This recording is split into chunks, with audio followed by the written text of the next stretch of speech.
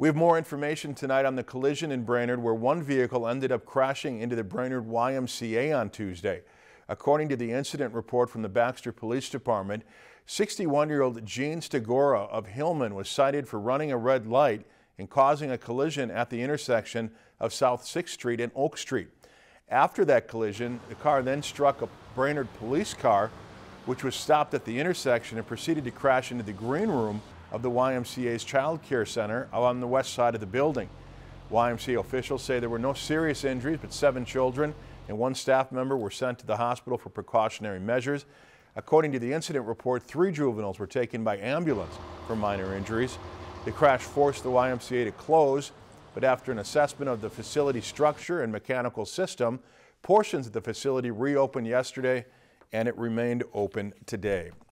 Lakeland News is member-supported content. Please consider supporting Lakeland News today.